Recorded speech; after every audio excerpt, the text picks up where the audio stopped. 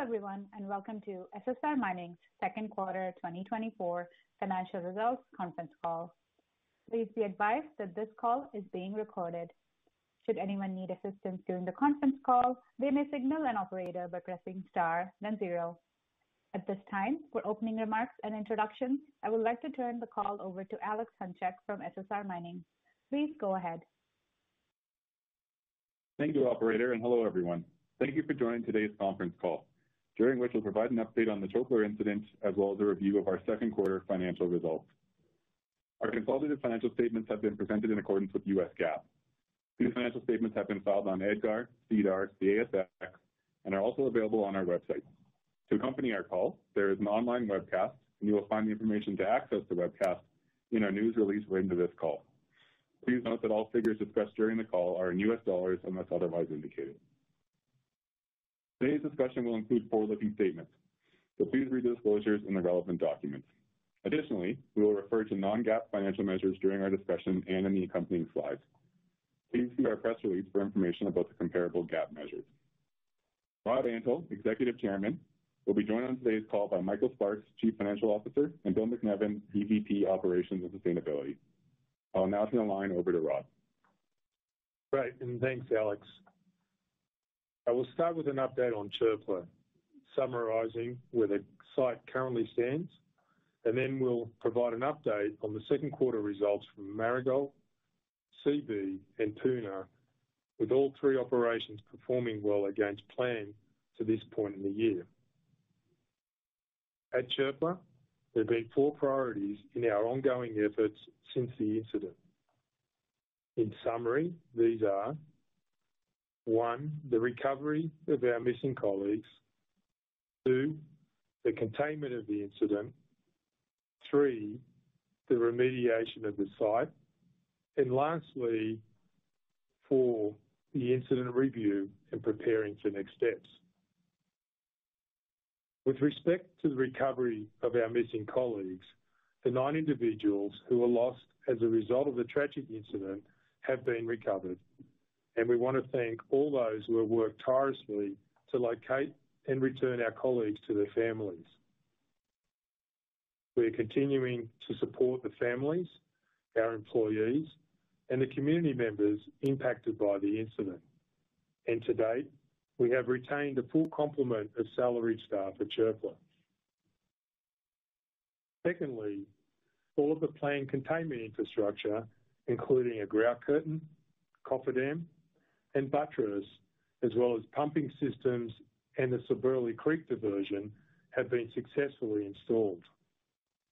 Public statements from Turkish government officials continue to reiterate that there has been no recordable contamination to local soil, water, or air in sampling locations. Third, with respect to remediation, we continue to prioritise the cleanup of the Sabırlı Valley and remain on track to have all the displaced heap leach material removed by the end of the third quarter. Of the total displaced material, we have moved more than 70% into temporary storage locations. More importantly, this includes more than 90% of the material from the Sabırlı Valley.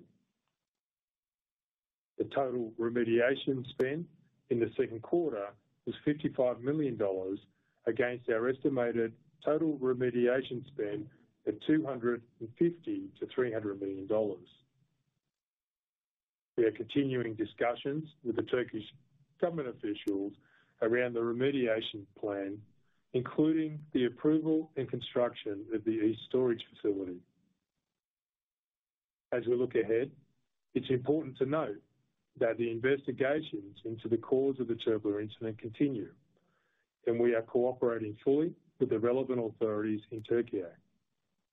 We have commissioned independent third parties to review the design, construction, and operation of the heap leach pad.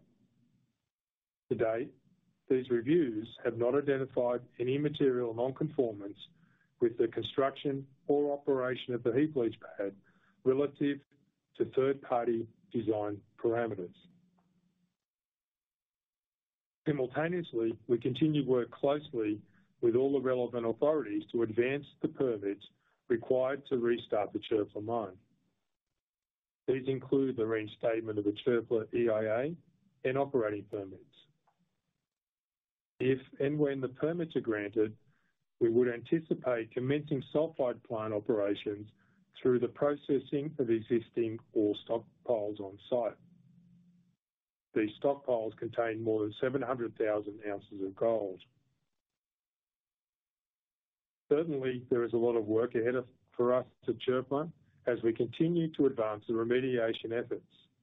However, we have made meaningful progress today and remain fully committed to a restart of the operation once we receive all the necessary permits. And now with that, we'll move on to slide 4, where Michael will discuss the second quarter results. Thank you, Rod, and good afternoon, everyone. Second quarter 2024 production was 76,000 gold equivalent ounces at all-in sustaining costs of $2,116 per ounce, which includes cash care and maintenance costs incurred at Çöpler, representing approximately $245 per ounce. For the first half, Marigold, Seabee, and Puna combined to produce 156,000 gold equivalent ounces, in line with our continued expectations for a second-half weighted production profile, and each asset remains well on track for their full-year production and cost guidance. We finished the quarter with a cash position of $358 million, inclusive of the aforementioned $55 million in remediation costs and another $17 million in cash care and maintenance costs at Çöpler. With an undrawn revolving credit facility and an outlook for improved production and free cash flow generation in the second half, we remain in a strong position financially. During the quarter, we continue to advance brownfield exploration programs at Marigold, Seabee, and Puna, which Bill will discuss later. Additionally, site establishment and engineering activities at Hod Maden continue to progress as we move towards a construction decision for the project. On to slide 5 for a brief look at the financial results. We recorded attributable net income of 5 cents per share in the second quarter, while adjusted net income per share was 4 cents, reflecting the exclusion of the mark-to-market gain on our portfolio of marketable securities. As a reminder, in the first quarter of 2024, we booked a $250 million remediation expense for costs we expect to incur at Çöpler, and the impact of this expense was fully reflected in first quarter income statement. Including the remediation spend at Çöpler, second quarter cash generated by operating activities was negative $78 million, while free cash flow was negative $116 million. As noted, our total cash position remains strong at $358 million. With an additional undrawn revolving credit facility and strong second half free cash flow expected from the other operations, we remain well positioned to manage remediation costs at Çöpler, as well as our reinvestment needs across the business. Now on to slide 7, where Bill will discuss the operations, starting with Marigold. Thanks, Michael. Marigold's second quarter production of 26,000 ounces was in line with expectation.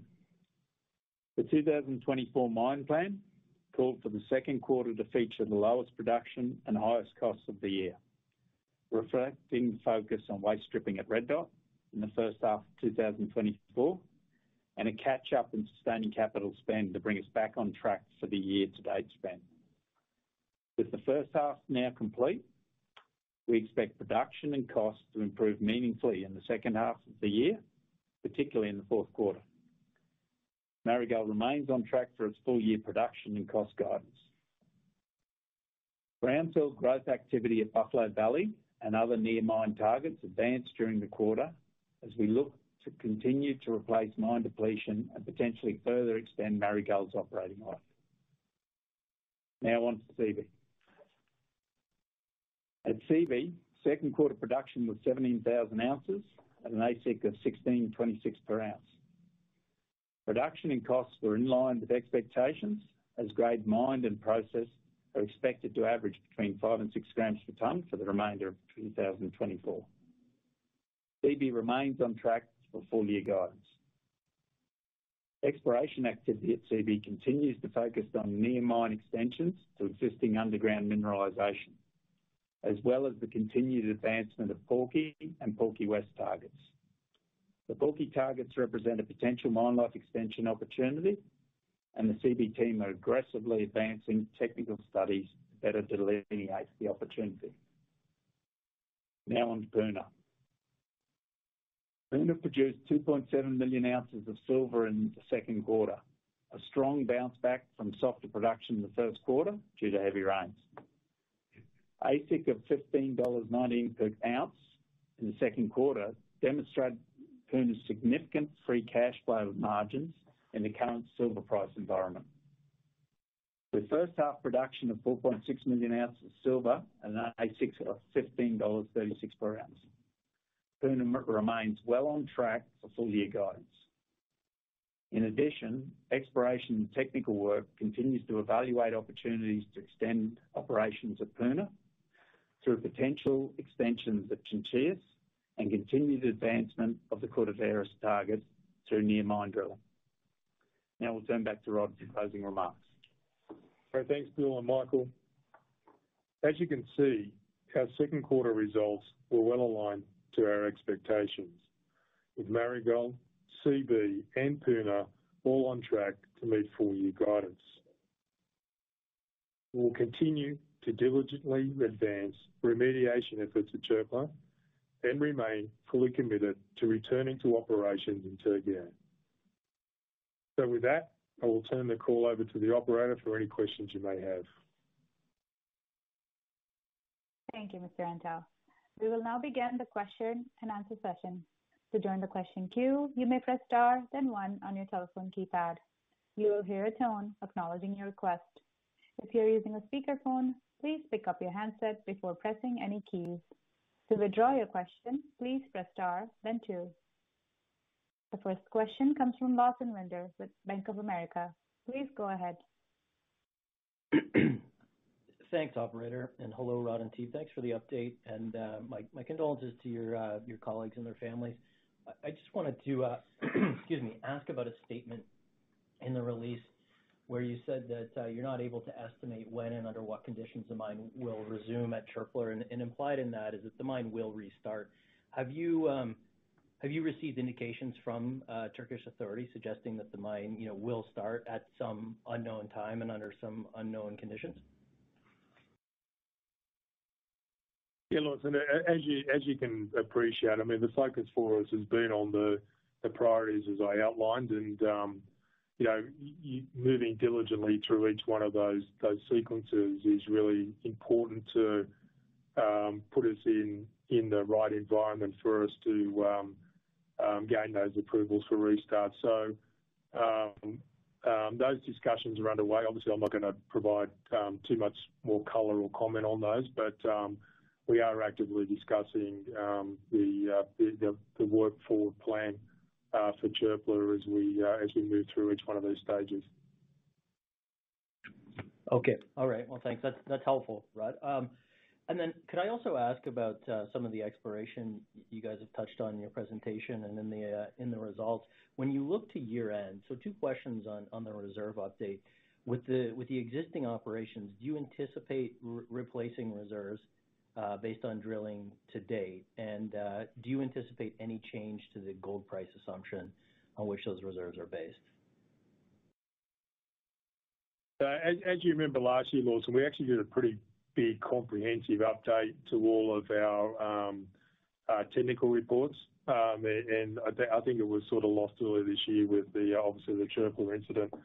And that was a comprehensive refresh across each one of the operations. The exploration this year is obviously targeted on those targets to particularly at both Puna and CB to extend mine life, but that work program is still active, so it's a bit early to tell exactly what the results will be, or indeed the actual timing of those results to do any more updates to what we already did pretty comprehensively during 2023. So that's the work plan at the moment. We'll obviously release exploration results as and when they're available, or meaningful exploration results as and when they're available. But the real key priority right now is CB and Puna.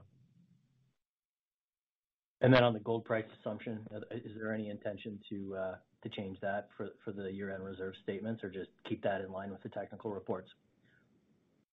Look, we haven't even got to that yet. We won't even assess the gold price until the end of the year. But I think, from memory, when we did the tech reports for this year, early this year, we were well in line with what our peer group was doing. Okay, thank you.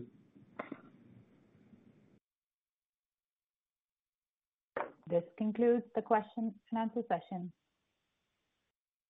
Great. Appreciate it. Thank you, operator, and thank you for joining us today. And we'll talk again here soon. Thank you. This brings to close today's conference call. You may disconnect your lines. Thank you for participating and have a pleasant day.